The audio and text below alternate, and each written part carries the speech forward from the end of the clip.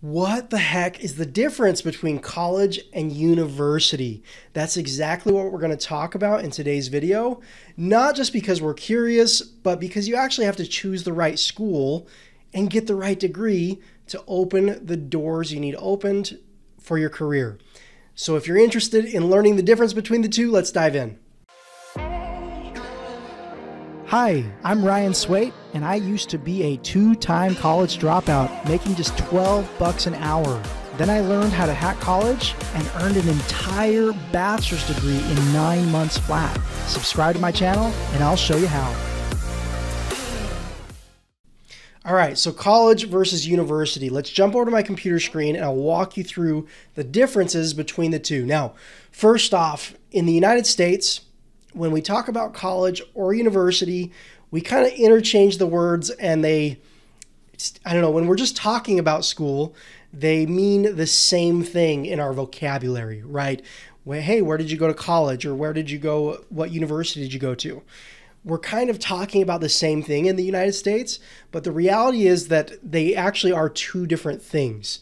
Now, the main difference is that colleges generally only offer undergrad programs, okay?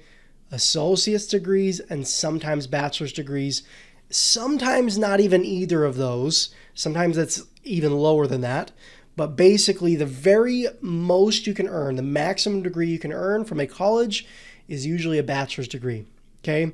There are some rare exceptions, but this is the general rule of thumb. A college is generally for lower education, a university is generally for higher education, okay? Now, on the other hand, universities can offer both, okay? They can offer bachelor's degrees, master's degrees, doctorate degrees, and you can keep going, right? So that's the main difference between the two, is essentially just in what degrees that they offer and what programs that they have at your disposal.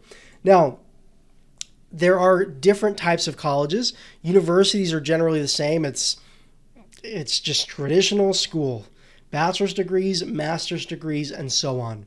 Now, colleges can be community colleges. They can be liberal arts colleges, career colleges, technical schools, trade schools. Those can all be referred to as colleges. Basically, almost any form of education that's organized education beyond high school can be called college, okay? Universities, it's a little bit different. It's a bachelor's degree, it's a master's degree, it's a doctorate degree, and so on, okay?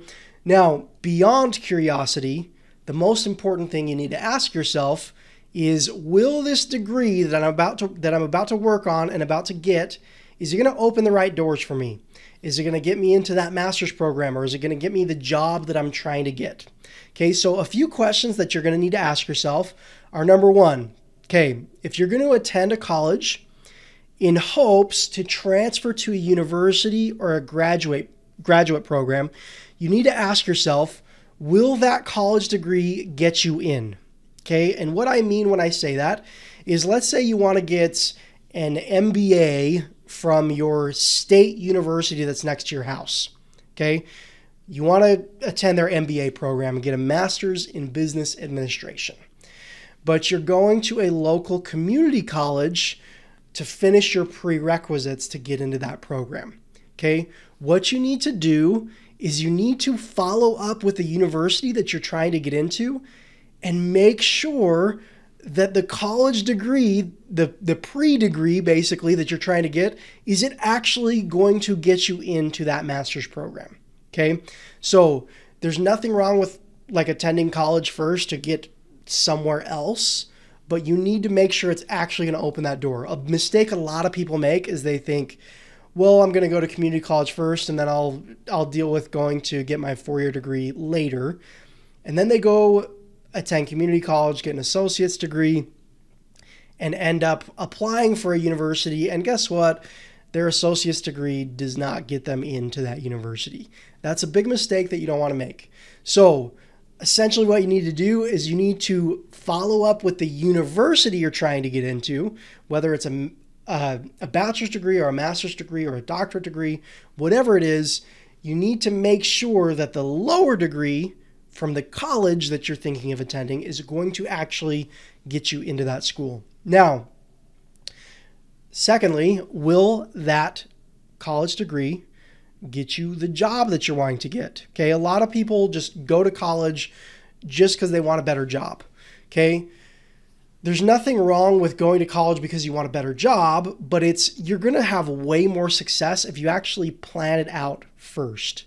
What job are you trying to get, and what's it going to take to qualify you for that job? What degree do you need to get? Do you need to go to a college? Do you need an associate's degree? Do you need a bachelor's degree? Do you need a master's degree?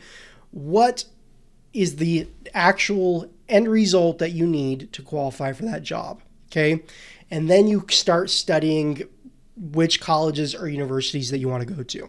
Okay. Now, when talking about colleges and universities, it's really important. This is probably the most important aspect. Whether you choose a college or a university, you need to make sure that it's accredited, and you need to make sure that it's regionally accredited, not just nationally accredited.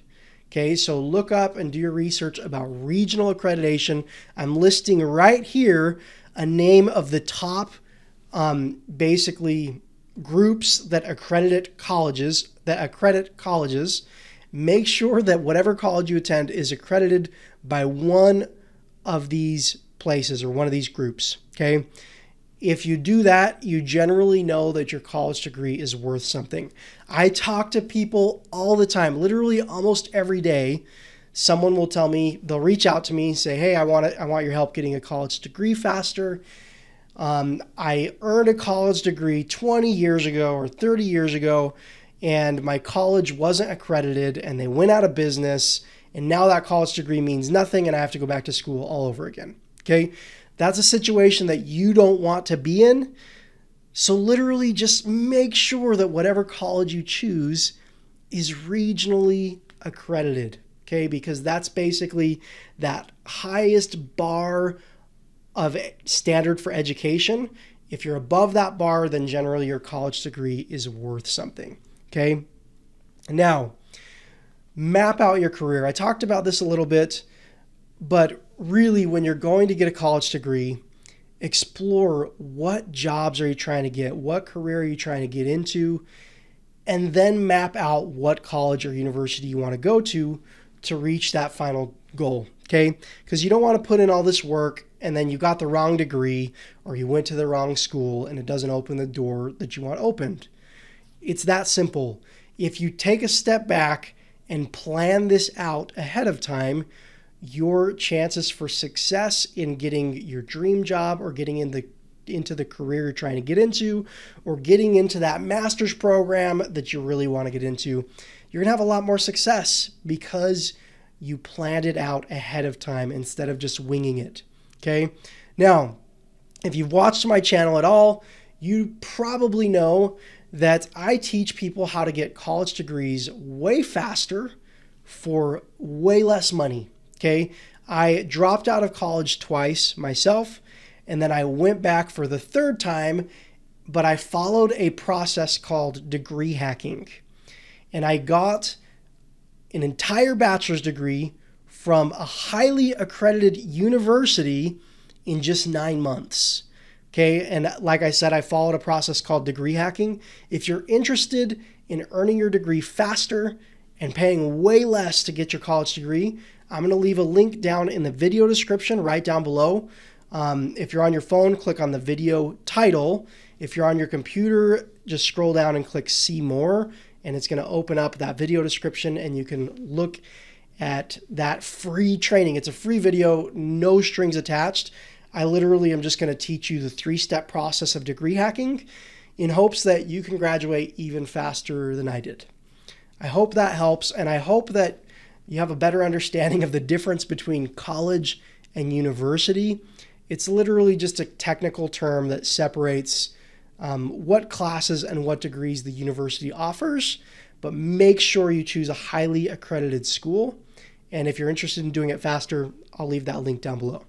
Hope you have a wonderful day, and I'll talk to you in the next video.